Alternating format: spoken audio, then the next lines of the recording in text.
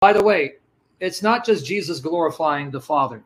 If I show you God glorifying Jesus as God and the Creator, will you accept that? So Jesus created the earth. Is that what you're telling me? God the Father praises and glorifies Jesus for creating the heavens and the earth and being the Lord, who is the God that rules forever. There you go. You're tap dancing. No, I'm telling you that's in my Bible, Hebrews 1:8-12. I can read it if you want, or if you want to put that aside, we can talk about Tauhid, because you still haven't gotten to Tauhid, because no matter what I show you, it's all a part of Tauhid, because you're telling me that Jesus and God are one God. Yes. I'm asking you. Yes. I'm asking you. Is Jesus the one that created Adam? Yes, according to our Bible, the Father with Jesus, his Son, and the Holy Spirit created everything. Yes. So why is it that in the Old Testament there's no mentioning of a son? Who told you there's no mentioning? I'm going to give you a mention. I can give it to you. Here, Proverbs 30, verses 3 and 4. Hold on, my friend. Let me show it to you. Proverbs You're 30. telling me the son is mentioned. Yes. The son, I'm about to read it if you let me. Yeah. Is mentioned in the Old Testament? Yes. Proverbs 30, verses 3 and 4. Proverbs 30, verses 3 and 4. You want me to read it for you? You ready so I can read it? But don't play no games. I gave you the verses. Proverbs chapter 30, verses 3 and 4. What games? Let me read it. I'll give you the link to the Hebrew. Here. I neither learn wisdom nor have knowledge of the Kadoshim. Kadoshim is plural of Kadosh, holy ones. I don't have knowledge of the holy ones, meaning these holy ones are beyond my ability to understand. Now watch this. Who has ascended? Who has gone up to heaven and come down? Yes. Whose hands have gathered up the wind? Go ahead. Who has wrapped up the waters in a cloak? Keep going. Who has established all the ends of the earth? What is his name? And what is the name of his son? Bam! Surely you know. But you know what? There you go. This doesn't really say to me that God is mentioning that he has a son. Hold on. Who is the one that controls the winds and the waters and ascends and descends? Who is he? Who is that one? Who is it? Read it. Who ascends and descends throughout the heavens and the earth? Who controls the winds and the waters? Who has power over creation? You tell me that's not God? Well, we believe. Who is it in that verse? It says, what is his name? So who is it? God, right? And what is his son's name? So God and his son do that together. It's right there. This is not in the original Hebrew. And okay, I'm going to give you the link to the original Hebrew. Can you read it? So, because all the Bibles now come with the Old Testament. You need to go to a Jewish store and buy the Hebrew Okay, Bible. I got the Hebrew online. You can read it here. Interlinear. The Hebrew is right there. You don't even need to read Hebrew. You can see it's changed too. But oh, there we go again. So why do you keep asking me to show you verses when you can say it's changed? Do you want to go back to Tauhid in the Quran now or no? But isn't this a part of it? Oh, well, if I show you the Hebrew, you're going to say it's changed. Here it is. Here's the Hebrew. I'm going to give you the link. What? You're going to see the Hebrew. I believe the Old Testament is more accurate than the New Testament. Okay, then here you go. Here's your accurate. Not completely accurate. Okay, well, here goes your accurate Old Testament. Hold on. Yalla kammil ya habibi. Go ahead. Yeah, Azizi. Hold on. I'm trying to get you. Where's the... hold on, man. How do I find your... La hawla wa la quwwata illa billahi al-azim. La hawla wa la quwwata illa bil-Masih. Ibn Allah wa Allah al-Masihu Akbar. Here you go. Click on that. Click on it. And I'm going to give it to everyone else. Here you go, guys. Here's the link for all of you guys. Okay. It's right there in the Hebrew.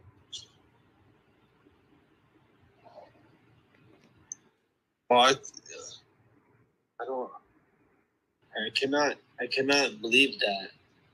That's why you got to change religion and come to Jesus and give up Islam, because you're following the false religion. So do you want to go Tauhid in the Quran? Well, I don't understand why you're not willing to become a Muslim. Why would I? If I go to Muslim, because I go to hell. Because you don't have to give up the teachings of Jesus when you're Yes, a Muslim. I do. Can I worship Jesus as my Lord and Savior, as the Son of God who became flesh and blood? No, you don't worship him, but you can still follow him. No, it's okay. Why don't I become a Mormon? Because they follow Jesus, so I should be a Mormon. They still believe in the Trinity. No, they don't. They have a very perverted concept of God. It's not Trinity. But why don't I follow the Mormons? They're after Muhammad, and they're spreading like wildfire. And at least they will use my Bible, even though they'll misinterpret like you do, but why not follow them? Or even better, forget about Mormons. I want to be a Baha'i. Can I follow Baha'u'llah and the Baha'ism? They acknowledge all the prophets. But Islam is proven to be true. Oh my goodness. How is it proven to be true when it contradicts the Bible and contradicts the prophets of the Bible and the It actually completed the Bible. How's it completing the Bible when everything I show you in the Bible contradicts the Quran? You say it's corrupted. So are you? Can you show? Not so much completing as correcting, I should say. The Quran nowhere says it corrects the Bible. You want to now open that topic? We can go into what the Quran says about the Bible. See, now you're changing the topic. You caught it, right? I don't mind. You want to go there? Let's go there. Do you want to look at what the Quran actually says about the Bible? It doesn't say what you just claimed. All right, let's go with Tauhid, and then we'll see. Okay, what Tauhid? I keep saying, let's go to Tauhid in the Quran. You keep changing the subject. You want to talk about your Tauhid in the Quran? Yes. Okay, then open up Surah Al-Maryam, chapter 19. Read for me 16 to 21. And I'm glad at least you can somewhat read the Arabic, so you know that when it's... Yeah, I can. Okay, read it for me. Just read the English, chapter 19, verses 16 to 21.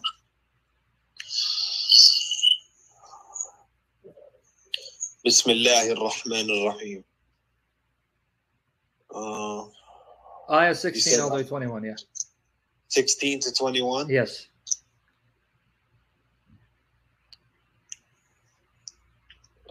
And give an account of Mary in this book when she withdrew from her people to an eastern spacious place of the temple. Now keep in mind,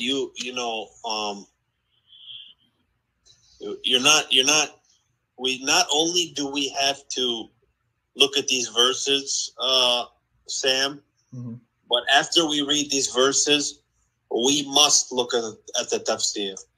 Okay? The tafsir is going to cause trouble for you. Because I'm not going to allow you to interpret this any way you want and put your own spin on it. You know, Jihad, once you go to the tafsir, you're going to be in trouble, right? I'm going to show you. We will go to the tafsir. Okay, good. We go to tafsir, but it's going to cause huge problems. More problems. Ibn Abbas. Okay, can you finish? You didn't even finish the verses yet.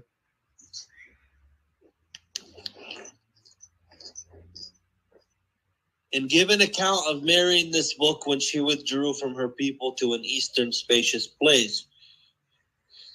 Then she screened herself off from them. Then we sent to her our revelation. That's not what it says, right? It doesn't say we sent to her our revelation. That's not what it says. Can you tell me what the Arabic says? Ruhana. Yeah, so we sent to her our ruh, our spirit, right? Ruhana. Yep. So we sent to her our spirit, and that spirit appeared like what?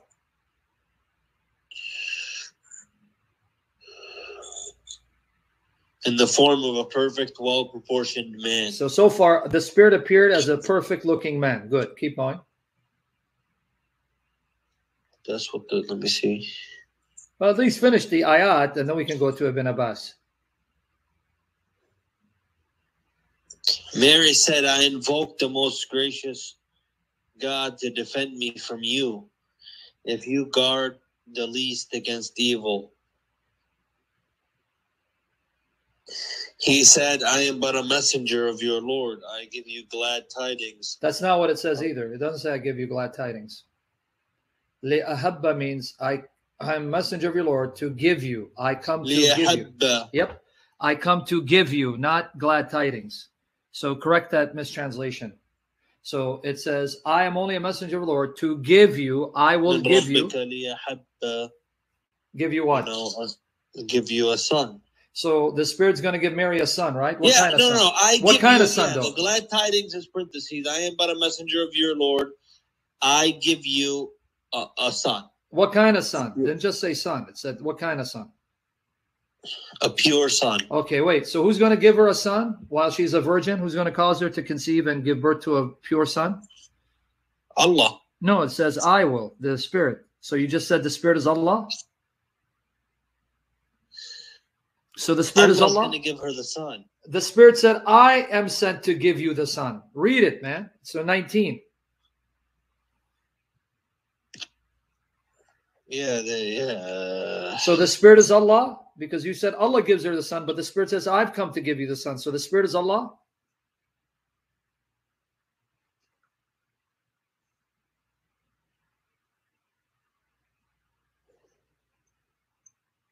Well, let's see what the tafsir says. Good, because the tafsir is now going to give you nightmares. So I'll let you read it. Go ahead. You wanted to go with tafsir, now it's going to give you nightmares. But go ahead. You want the tafsir, right? You don't want to stick with Quran. Good. But what? This doesn't. The what? Doesn't what? Go. This doesn't really. Look. I've seen this whole spirit. I even heard in there Ruh al-Qudus in the Quran. Yes, there is. It doesn't make sense. What doesn't make sense? You're saying your Quran doesn't make sense? Are you attacking your own Quran? What are you talking about? I mean, this is. You just attacked your Quran, right? Because I'm not a scholar. Jihad, you just heard yourself, right? You just said your Quran doesn't make sense. You just attacked your Quran. You just said it. What? This doesn't make, so your Quran doesn't make sense. You committed an act of kufr. You're a kafir now. And No. You just said it. I'm saying it doesn't make sense to me. But because I don't have knowledge. Okay, but now notice the trick. When I quote something in the Bible and you say, well, that makes no sense, you reject it.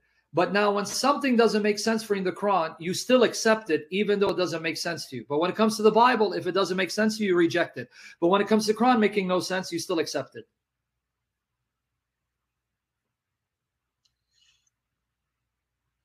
Well, I need to see what the official Islamic position is on... Can you read one more verse, and then you can go to your tafsir? I'll let you read your tafsir, but can you go to Surah Al-Tahrim 66, verse 12? 66 verse 12, because I want you to see how the Spirit got Mary pregnant. Read 66:12, Surah Al-Tahrim 66:12.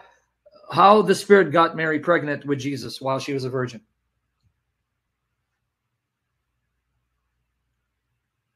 I know this. Okay, well then read it. So tell me, what does it say? And Maryam bint Imran ahsanat farjaha, right? Ahsanat farjaha. What does that mean? Translate that. And Mary, the daughter of Imran, ahsanat farjaha. What does that mean? Guarded her chastity. No, you know what the word faraj means, right?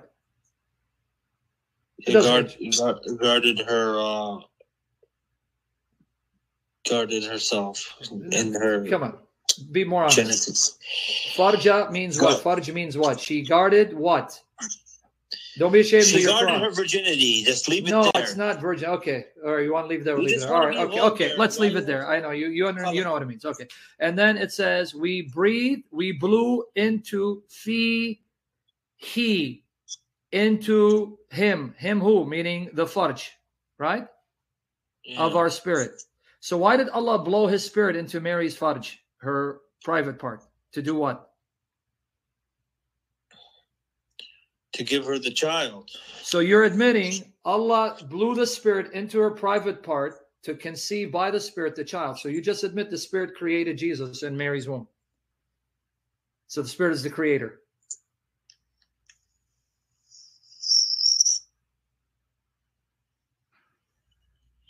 Hang on a minute here. Well, I'm hanging on, man. I'm hanging on.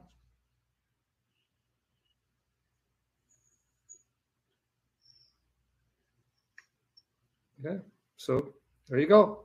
So if you want to read Ibn Abbas, go ahead, because now it's going to cause more problems for you. So you want to read Ibn Abbas? You want me to read it, or you got it? Ibn Abbas tafsir of which you have it, or you want me to get it for you? Yeah, you want to send me? Yeah, let me get you the link so you can read. Hold on. Let's see. This is the one you wanted. Okay. So which one? You want this for 6612 or you want it for 19? Surah Al-Maryam. For 19. Okay. All right. Here you go. All right. Let's see. Well, let me just get you the page itself because it doesn't all show up. Hold on 1 second. And I don't think.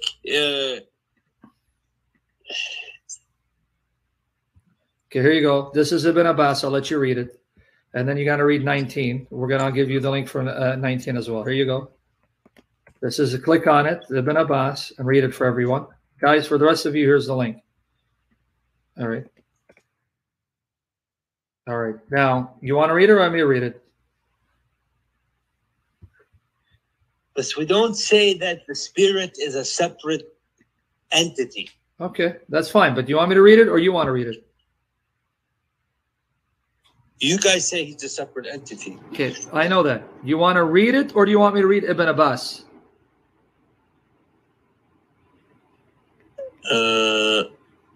It says Anne had chosen so that she purifies herself after the end of her menses. Then we sent unto her our spirit. And that's in parentheses. So that she purifies herself after then. Our messenger Gabriel, when she had finished purifying herself. Okay, people can't hear you. So the parentheses, because they're quoting the verse. So it's saying, the ayah says, then we sent unto her our spirit. And then the commentary of Ibn Abbas says, our messenger Gabriel. So he's saying this is Gabriel. The spirit is Gabriel. So when she had finished purifying herself. And so Gabriel appeared as a man. Okay, let's go with that. But now watch this one. This is Ibn Abbas. I need the full tafsir. Yeah, but you got to keep going. That's why I'm going to give you now the verse 19 of Ibn Abbas. Here it is. Here it goes. And we're going to look at what he says in 66:12. Here it is. This is now what he says about verse 19. This is him. I just gave you the link. As you look at it, I'm going to read it for the benefit of people. He said, that's in parentheses, Gabriel said to her, I'm only a messenger of thy Lord, that I may bestow on thee, that Allah may bestow on you a faultless son, righteous son. What? Let me open it and see. Okay, now, I just read what it says. Now, I want to show you what they say about 66:12, this Ibn Abbas.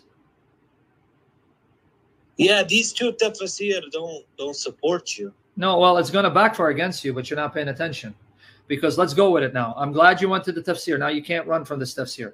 Here's Ibn Abbas, tafsir 66:12. It's now going to backfire against you. The other two, they didn't avail. My friend, it's actually going to prove my case if you're patient. Because let's agree. I want everyone to agree. We went with Ibn Abbas. Okay. Let's go with Ibn Abbas. Pay attention though. I just gave you the link in Surah At-Tahrim 66:12. Ibn Abbas said the spirit is Gabriel. Gabriel appeared as a man and saying that I have come to give you a faultless son. Allah will give you a faultless son. Now let's read Ibn Abbas on 66:12. Surah Al-Tahrim 66:12. Are you ready? Because you wanted Ibn Abbas, but you're stuck with it. Are you ready? Can I read 66:12 though before you argue with me? What Ibn Abbas said about 66:12. Can I read it? I gave you the link. Can I read it? Can I begin? Tell me yes so I can begin reading. And Mary, daughter of Imran, whose body was chaste, therefore we breathe therein something of our spirit. Or that's in parentheses. Now that's the verse. Parentheses means that he's quoting the ayah, and now he's going to give you the meaning. So what's the meaning? So Gabriel breathed inside her garment, and she became pregnant with Jesus. So you just made Gabriel your God, Allah. Did you catch it? Let me read it before you argue. And Mary, daughter of Imran, whose body was chaste, therefore we, this is Allah speaking, we breathe therein something of our spirit. So Allah says breathe. Allah just gives Gabriel. Okay, let me finish. Don't cut me off because you're twisting. The Arabic says we breathe therein. That's Surah Al-Tahrim. But then Ibn Abbas said Gabriel did the breathing, but the ayah said Allah breathed. Because he breathed the spirit to Gabriel, and Gabriel passed it to. No, it didn't say Gabriel passed it. It said Gabriel breathed. So that's what it is. Okay, so you're saying that Gabriel is with Allah, and Gabriel and Allah breathe the spirit. So Gabriel is Allah's partner. Good job. Gabriel is Allah's angel and his partner, right? Because when Allah breathes, Gabriel breathes. Don't tap dance. It's not about that. It's about Gabriel. Gabriel takes orders. I don't care if he takes orders. He's the one who breathed the spirit, but the ayah said we breathe. Allah breathes. So if Gabriel's breathing, then he's part of Allah. Gabriel has no power to do anything on his own. So Allah made Gabriel his partner and gave him power. So Allah committed shirk. Good job. Keep going. Keep going. See, that's you. That's you. That's you playing games now. What playing games? I don't want you. Listen, don't say things outside of the scripture and put your own twist. I went with the scripture. You went to the commentary. The scripture, cuz. Okay? Jihad, you went to the commentary. I stuck with the scripture. Okay, we're on the tafsir right now. Let's try to break. Okay, before you break it down. Okay, before you break it down, can you go back to the ayah? Show me where in the Quran says Gabriel did the breathing. Doesn't the ayah say we breathed? Allah did the breathing? Oh, I can't do this anymore. This is. So Gabriel breathed inside her garment, and she became pregnant with Jesus. So who got her pregnant? Okay, let's not go there.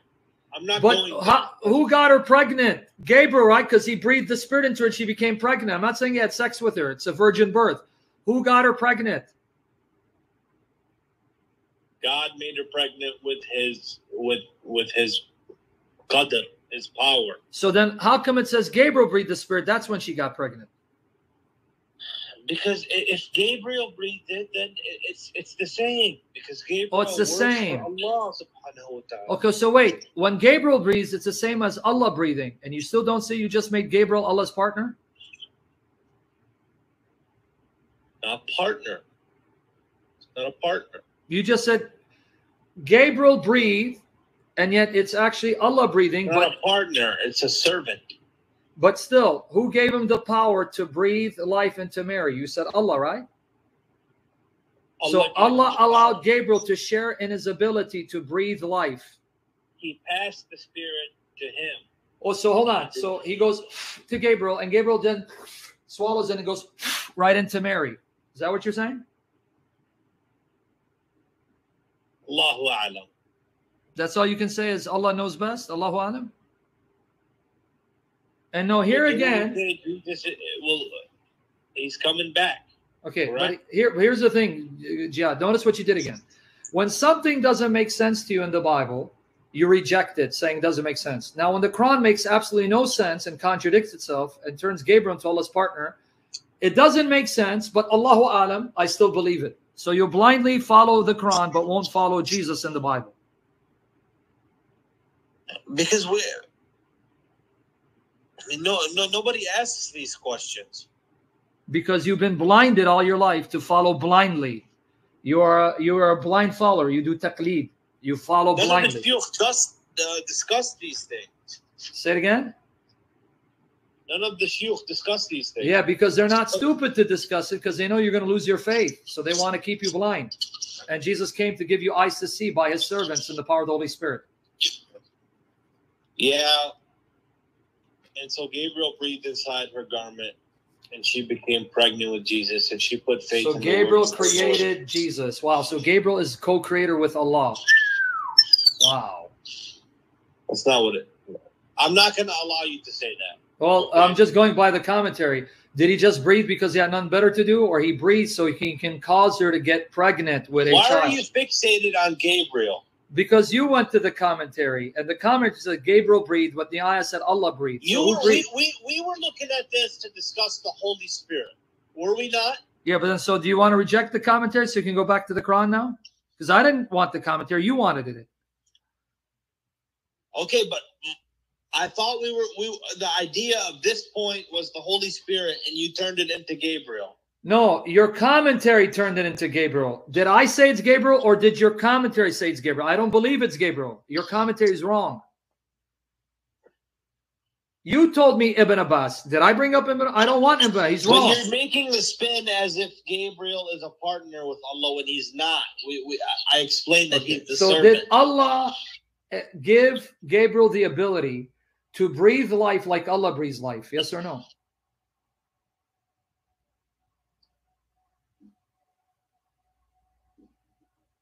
But the Quran doesn't say Gabriel. Exactly. So can we now toss out the commentary? You went to Ibn Abbas. I don't want Ibn Abbas. I want Quran.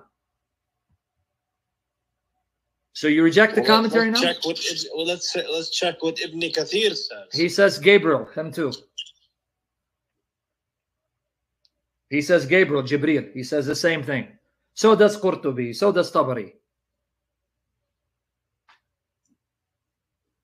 So do you want to reject the commentaries? Let's stick with the Quran.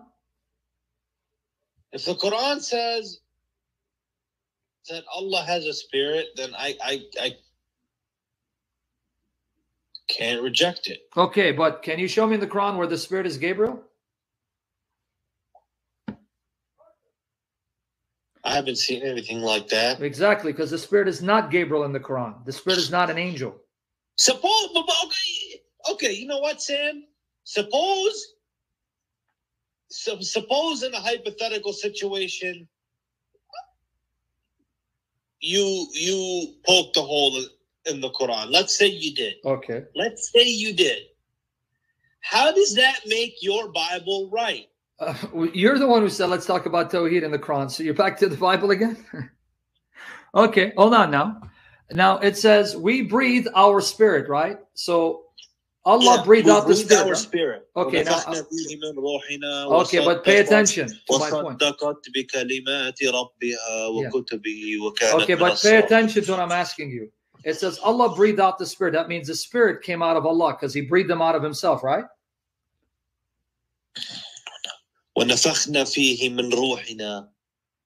Right? He breathed out the spirit, right? We breathed it out. So that means the spirit came out of Allah because he breathed them out of himself. Because when I breathe, the breath is coming out of me, right? Right? That's what the Quran is saying. Okay, so good. You're saying that Allah breathed the spirit out of himself. Well, if the spirit came out of Allah, that means it's a part of Allah. How can it be created? How can something that's part of Allah be created? That means you just admit the spirit is uncreated because it comes out of Allah. And there's nothing in Allah that's created. No, Allah's not created. Yeah, and then the spirit came out of Allah because he breathed them out. Like when I breathe, that breath came out of me. It's a part of me. It's inside me. So if Allah breathed out the spirit, that means the spirit was in him and came out of him. And if it's in him, it can't be created because there's nothing in Allah created, right? Allah's uncreated and the spirit is a part of Allah, so it's also uncreated. Takbir al-Masihu Akbar. We just got you to admit the spirit is uncreated. And yet the spirit is separate from Allah because Allah sends him and the spirit is his messenger. That's two. You're one step closer. Keep going.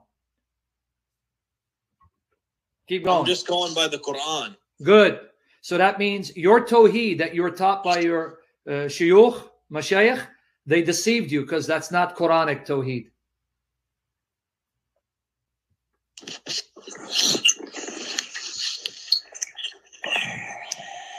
Well, so you're now, you got two that are eternal.